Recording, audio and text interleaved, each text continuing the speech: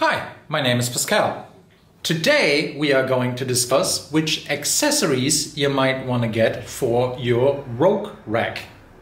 Now, if you want more detail than I can provide in this video on the topic, please check out the link in the description box below where I go through most of the rogue accessories for racks in detail and compare them with each other.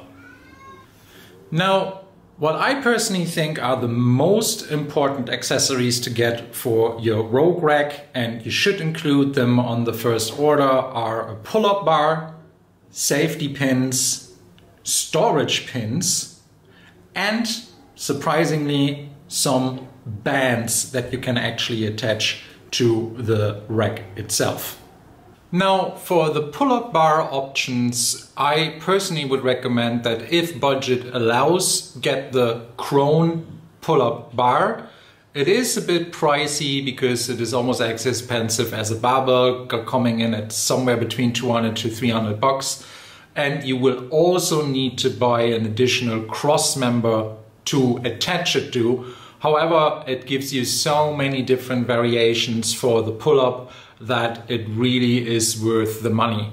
Now, if you don't want to invest the extra money for a crown pull-up bar for your rogue rack, then stick with the socket straight bars. I personally got one of the curled ones, but to be honest, it is actually a bit of a nuisance, and I only got it because the socket bars were not in stock at the time when I bought here in Europe.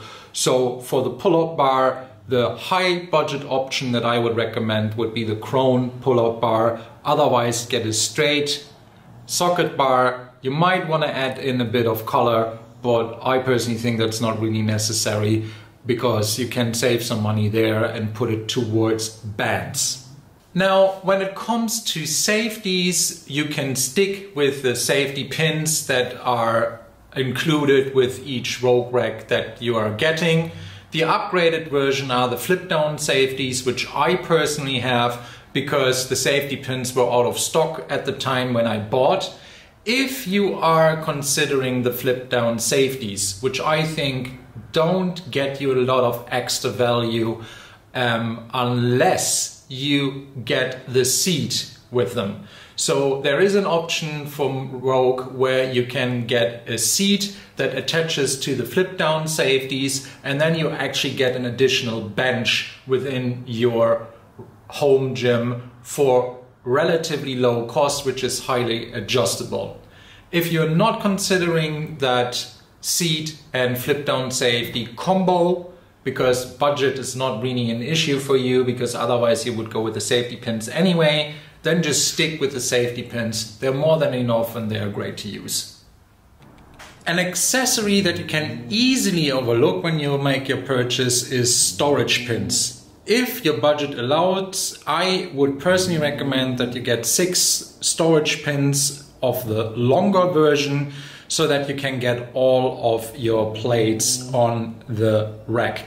I personally only bought 4, and first I bought the short ones and then the long ones, and I lived to regret it. I should have immediately bought only the long ones, not the short pins, and also I should have immediately bought 6 of them to get all of my plates on the rack. Now, of course, if you don't want to store your plates on your rack, then don't invest in storage pins because that is just a redundancy and waste of money. Then go for some of the storage plate options that can be wheeled around in your home gym or stored along the wall, depending on what your preferences are. But if you want to store your plates on the rack, don't forget to throw the storage pins in right away when you purchase, because that is really an item that you can easily overlook. The last thing I want to mention for accessory is to actually get a good set of rogue bands for an attachment to your rack, which I also personally have overlooked on my first purchase. These bands give you just so many options in your home gym for stretching out, doing some light exercises, prehab, rehab, all the little things that you should do, and we usually don't, to keep yourself limber, but also strengthen the areas that you just can't get to with a barbell.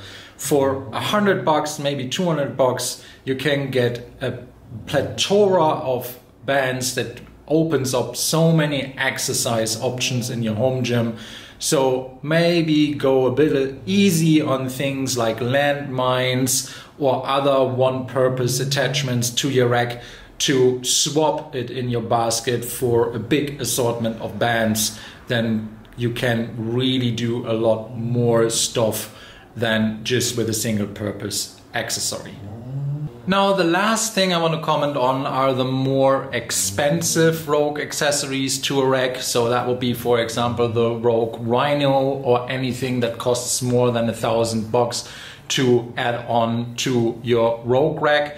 I think if you're in that bracket, you're probably not that worried about budget for your entire gym anyway. But what I would like to point out is that for a budget of $1,000 to $2,000 extra, you can also get the lat pull from Rogue, which I think is just, for most people, a better investment than the Rhino hip belt. Of course, if you are a power lifter and if you do a lot of squats and already have back pain, then the Rhino is a very, very good investment. But that applies to a really, really small percentage of the population. I think a lot of other people would be better advised to put that money against the Rogue Monster Lat Tower or the CT1 that just recently came out. Now, that is the closing comment on the more expensive Rogue accessories. Just really think about that. For that kind of money, you can build an entire gym or get an attachment where you can get also more use out of maybe something cardio, for example, a Versa climber or a very good rower. Thanks for watching. Please like, subscribe and tell your friends about my channel. Hope this was helpful and see you soon around here. Bye bye.